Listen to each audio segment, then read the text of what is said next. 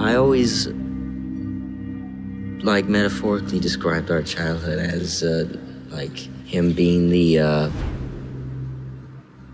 landowner and us, the people who work on the land.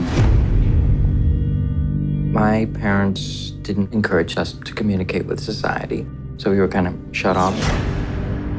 Always lived in this apartment. In the summer, there was more chance of us getting out. Sometimes we go out once a year.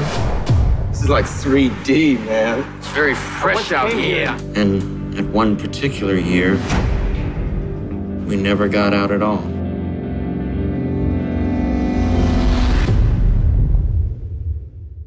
So movies opened up another world.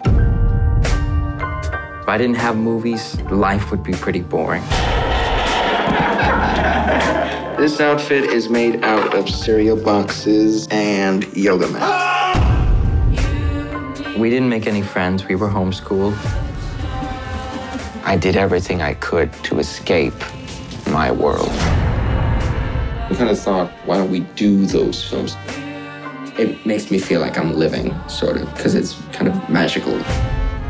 I remember being very scared of going out into the world. He thinks there's somebody following us. I guarantee there's somebody following. My father, His system was just like a ticking bomb.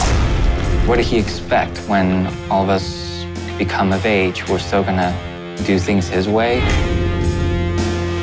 I don't think our father knew we had it in us. I guess he always saw us as the little boys who couldn't.